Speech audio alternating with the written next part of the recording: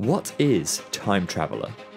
Time Traveler is a steel-launched spinning roller coaster located at Silver Dollar City in Branson, Missouri, USA.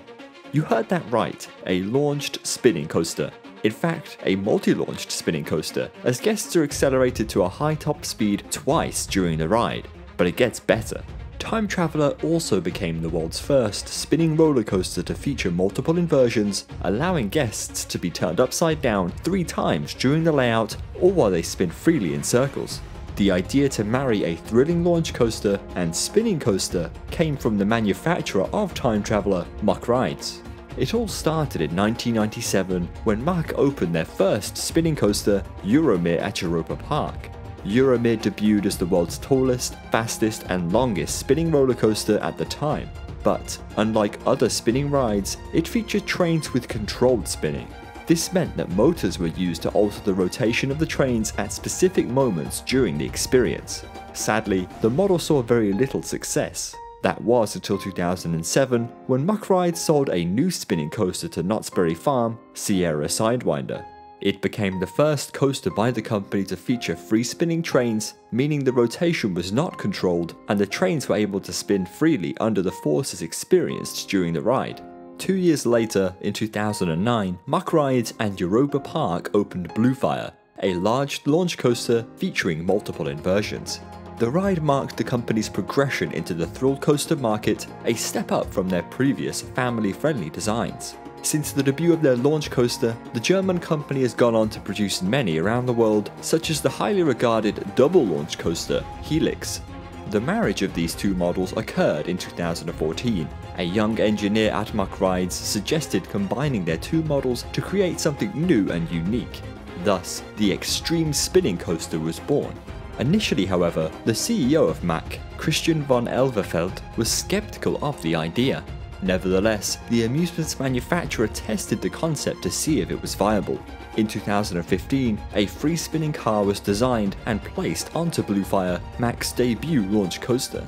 After numerous rides, it was found to be too intense for the company's liking. They didn't want to emulate the teacup sensation many spinning coasters exhibited. Instead, the idea was to have the train spin just enough to provide a new and exciting sensation.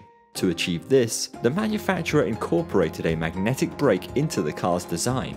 A circular disc, which spun as the cars did, was sandwiched between a pair of magnets. As the disc spun, it created its own magnetic field, repelling that of the magnets, slowing the rotation of the train. This meant that the cars could still rotate freely under gravity, but their rotation would be dampened by the magnets.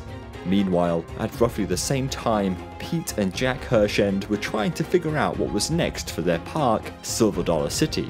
The pair were looking for a unique ride, something new to the United States, and ideally a world's first. By chance, the company became interested in Bluefire and began discussions with Mack Rides. During this, Jane Cooper, the president and chief operating officer of Hirschend Entertainment, the company that owns Silver Dollar City, was presented with Mack's unlikely marriage. Though she too was initially skeptical of the idea, quoting it to be a potentially risky investment. After viewing what the product could look like, the park determined that they needed to test the ride system before making a final decision. In January of 2016, Silver Dollar City's president, Brad Thomas, and Jane Cooper both visited Europa Park. Upon experiencing the modified version of Bluefire, the pair were sold on the idea. After a few more trips to Germany to figure out benchmarking and logistics, the world's first Xtreme spinning coaster was born. By this point in time, Hirschend's creative and marketing teams were already busy working on potential names for the new attraction. During a third visit to Europa Park, Thomas and Cooper reviewed a list of 10 potential names while in the Bluefire station. Though the pair decided none of them worked, Thomas did notice that the car of the ride looked like some sort of time machine. Minutes later, the ride's name, Time Traveler, was conceived. Though that wasn't initially loved either. The pair pitched a steampunk theme inspired by Jules Verne to the park's team and were met with negative thoughts. But after some research, the name was chosen and the park got to work.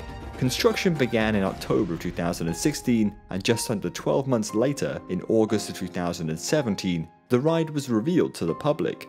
Time Traveler's track was officially completed in September of 2017, ready to open at the start of the new season. After years of development and construction, Silver Dollar City's new attraction debuted to the public on the 14th of March 2018 at the staggering cost of $26 million. In the end, Silver Dollar City settled for a theme related to the ride's name. The story has been created around the fictional character Charles Henry, who has inherited his family's clockmaking business. Henry has become fascinated by the notion of time and how each minute provides another opportunity to make the world a better place. He decides that he wants to build a time machine to undo the mistakes of the past in order to create a better future for everyone. Through the mantra, dream big, do good, and the support of his daughter, the clockmaker sets out to build a time machine. As guests walk up to the ride for the first time, they instantly get an idea of the theme. The huge entrance sign, which resembles a large clock and its accompanying mechanism, stands proud outside of the attraction. After guests enter the queue line, they find themselves walking into the roller coaster's 3-story station building. On the bottom floor, guests see punch cards and an employee clock as they become volunteers at Henry's clockmaking business. The middle floor features the company's offices and a whole range of clock components currently in assembly. Finally, on the top floor, guests make their way towards the boarding platform as they've been given a chance to experience Henry's new time-traveling machine. Huge cogs and gears dominate the space, while smaller versions spin on the ceiling. It's here that guests come face to face with the ride's vehicles. Each one resembles time travel machines, complete with cogs and other steampunk elements. The trains themselves are made up of 4 cars, each of which seat visitors facing opposite directions in 2 rows of 2. This leads to a total of 16 riders per train. Guests then board the ride vehicles, which feature over-the-shoulder lap bar restraints. Once ready, the trains are dispatched from the station building and the ride instantly begins. Guests encounter a set of magnets immediately after the station, which causes the trains to spin. Riders then begin to descend the first drop. Guests slowly crest the top of the 27-meter, 90-foot drop, being slowed down by magnetic brake fins in the process. But it isn't long before they plummet down the 90-degree fall and begin to traverse their first inversion, a dive loop. The trains then whip to the left before completing a beyond 180-degree turn into the start of the first launch. Here, riders slow down and come to a stop. Seconds later, guests are accelerated from 0 to 76 km per hour, 46 miles per hour in 3 seconds through the use of linear synchronous motors, LSMs. This propels the trains directly into a large stall turn. Guests then dive back towards the ground and reach the attraction's top speed of 81 km per hour, 50.3 miles per hour. The trains then enter the ride's second inversion, the vertical loop, a 95-foot tall loop.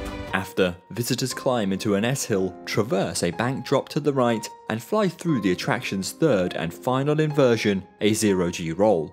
An upward bank climb to the left sees guests enter the second launch. Here, they're accelerated from 48 km per hour to 72 km per hour, 30 miles per hour to 45 miles per hour in 3.5 seconds. The trains then climb into an overbank turn to the right before falling back towards the ground. The ride comes to an end with an upward bank turn to the left, leading visitors into the final brake run. During the entire experience, which lasts for 82 seconds from the moment the trains leave the station to when they hit the final brake run, riders navigate 920 meters, 3,020 feet of track. Thankfully for the president of Hershend Entertainment, Time Traveler has been a success. Many praise the ride's unique nature, quoting it to be a perfect attraction for all the family. The inversions draw the attention of thrill seekers, while the comfortable and smooth ride keeps younger guests happy. On top of all this, the spinning nature of the trains provide an unlimited number of different experiences. Simply put, no 2 rides will ever be the same.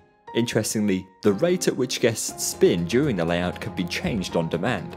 The magnets surrounding the metal disc which controls the rotation can be moved to make guests spin more or less, allowing it to be adjusted based on weather conditions. By doing this, Muck Rides were able to create a large-scale spinning coaster with just the right level of intensity.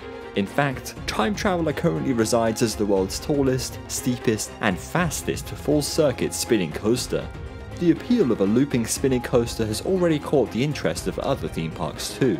A second Muck Rides Xtreme spinning coaster will be built in 2021 at Plopsaland, Japan in Belgium. Similar to Time Traveler, it'll feature 2 launches as well as a whole host of inversions and other exciting elements. If you've ridden Time Traveler, what do you think of it? Is the spinning too much or just the right amount? For those who haven't ridden, would you like to? Let us know in the comments down below. Anyway, thank you for watching, and we'll see you all next time. If you enjoyed this video, consider subscribing and pressing the bell icon below.